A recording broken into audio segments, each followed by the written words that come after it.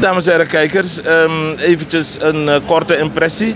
We zijn al bij u geweest en we zijn nog steeds bij de aanrijding. We praten nu met een buurtbewoner. Nog steeds ziet u de politie op de achtergrond en de auto's die betrokken zijn geraakt bij de aanrijding. Ondertussen is er een sleepwagen gekomen om de boel te verslepen. En ik sta te praten met een buurtbewoner. Mevrouw, wat een aanrijding. Ja, net. Ik heb het zelf niet gezien, maar ik heb achteraf gehoord. Zeg van, op de hoek van de Koppenamenstraat en de Albertlaan. Het is een zeer gevaarlijke hoek, toch?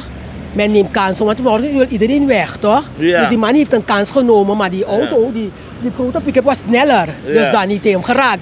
En die man is bekneld geraakt. Toch? Die man is bekneld geraakt en is dus afgevoerd. Maar ik zeg het, Koppenamenstraat is een zeer gevaarlijke weg. Het is wel één richting wat je gaat. Allemaal wagens gaan in één richting, of naar de stad of naar richting Rotonde. Maar men reed hard. Men reed hard. Richting universiteit? Ja, richting universiteit, toch? Maar men reed hard. Vanwege de aanrijdingen die zo frequent hier gebeuren, heeft dan een buurtbewoner dicht bij de Vluto's-taxi een grote aanplak op haar huis gezet. Heb je leven lief of zo met een Bijbelse tekst. Alleen maar om mensen bewust van te maken van Abilibi, let erop, want je kan dit en niet aan, want er zijn veel doden gevallen op de Koppenamenstraat. Dus vandaar dat die dame haar initiatief heeft genomen als burger om mensen te helpen om hun leven dan te redden. Maar men luistert niet. Het is met koeienletters geschreven, maar als wel men zeggen van, doe zijn wanneer, hè. Ja. Dus ik raad de overheid aan. Ja. Tenminste hoor, kijk, dicht bij de moslim en een begraafplaats heb je dicht bij de moslim begraafplaats heb je ook een drempel, Floralaan rakende, waardoor Floralaan een kans kan vinden om dwars door te rijden. Waardoor Floralaan dan makkelijk kan gaan vanwege die drempels. Dus zo zou ik de overheid willen aanraden. Ik ben geen technicus hoor, maar gezien mijn ervaring in het verkeer al, zou men dan hier, dichtbij hier, een drempel plaatsen, waardoor die mensen die dwars moeten gaan, makkelijk kunnen gaan. Die mensen die dwars moeten gaan, door man wilde dwars gaan, maar het kon niet, omdat het te druk is. Je hebt een continu wagens. En als die man, misschien was hij daar geparkeerd, ook misschien tutelde iemand voor hem, waardoor hij de kans heeft genomen, want hij wil geen vriendje zijn. Maar ik blijf een vriendinnetje hoor, want ik ga niet. U heeft gezegd dat u vaker te maken krijgt met deze drukte als u moet oversteken. Met dodelijke gevolgen hier, mensen, En u persoonlijk? Ik met de auto toch, met de auto. Met de auto? Ja, maar u heeft een uniform, u heeft 2 gouden sterren op uw ik ben bang, ik heb mijn leven lief. Ik heb geen kansen. Dat is zo, wijk ik uit naar de rotonde, zo weet ik uit naar de volgende... hoe heet die dan? Naar La Roekweg. Of ik ga naar de Bersabalaan. Dan ga ik Bersabalaan even, dan kom ik bij die rotonde, dan kom ik daar bij die... U had een voorstel. Wat zou de overheid kunnen doen om dit probleem enigszins op te lossen, mevrouw Bartels? Die van hier. Een drempel toch, dat is zeker een drempel. Een drempelvlag hier waar die politieauto is, hier. Komt u dichterbij, want anders horen de kijkers u niet. Een drempelplaats, kijk precies waar die auto is, de politieauto.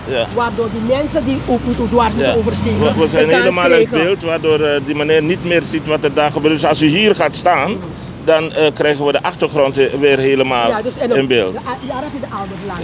Mevrouw Bartels, kijkt u naar de camera? Ja, maar die kant heb je de Albertlaan toch? Albertlaan moet dwarsen om dan Flora te komen. Het is een gevaarlijke dwarsing om te komen. Daar waardoor de overheid, als overheid drempels hier zet en aan de andere kant ook drempels, waardoor die mensen een beetje helpen dat ze makkelijker hun. Want je hebt bejaarde mensen die ook gebruik maken. Je moet snel zijn. Als je niet snel bent ga je blijven, want die man lijkt niet jong te zijn hoor. Nee. Dus dat is wel gebeuren. Nou, dank u wel.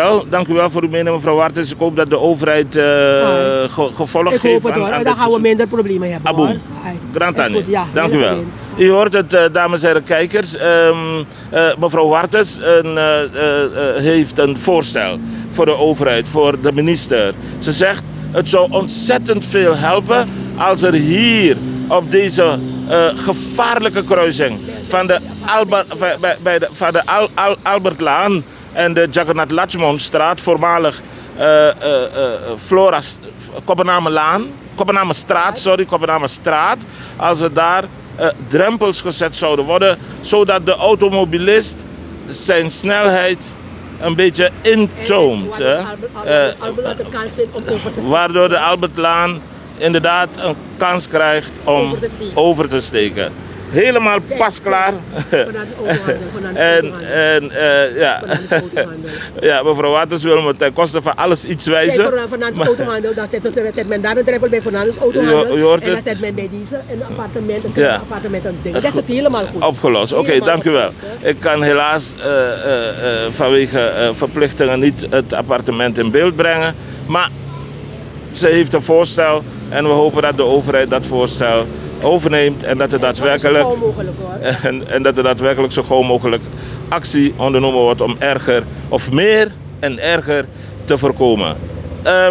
Ik ga u bedanken, dames en heren, kijkers en luisteraars, met achter de camera vandaag mijn nieuwbake assistent wederom, Martin Blakman. Zeg ik tegen u bedankt voor het willen kijken en luisteren. Rapengel is de naam en dit is Culturo TV Internationaal. Culturo TV, P. Unele. Dank u wel. Dag.